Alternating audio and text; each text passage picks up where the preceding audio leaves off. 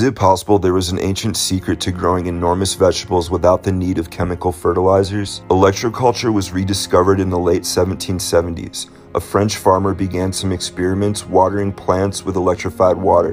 In 1771, he reported his findings that the germination of seeds and the sprouting of bulbs was quicker, and when the plants were electrified, they grew bigger. Incredibly, he also found plants giving off new roots and branches in the late fall, something that never typically happens. In 1783, he published a book called The Electrification of Vegetables, which included a description of the first electrocultural tool. The system consisted of copper rods placed in the soil that serves as antennas for the ambient energy surrounding. Electroculture is not pseudoscience. In 2021, the journal Nature reported on a Chinese group using electroculture. The researchers saw a dramatic reduction in the requirements of fertilizer, pesticides, as well as a 40% increase in yield.